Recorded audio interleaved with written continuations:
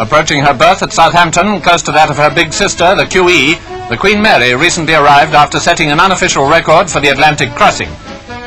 Her most distinguished passenger was General Ike. He and his wife are seen being greeted by their son, Captain John Eisenhower.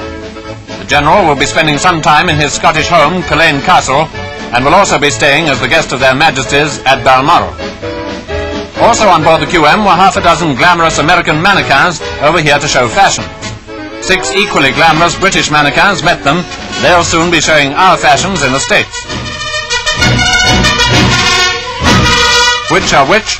Well, these are the American girls, and very smart they look. This, by the way, is the first occasion on which we've seen the 2 giant ships together at Southampton. The 2-funnel Queen Elizabeth is shortly making her maiden voyage as a liner, her whole career so far having been devoted to war work.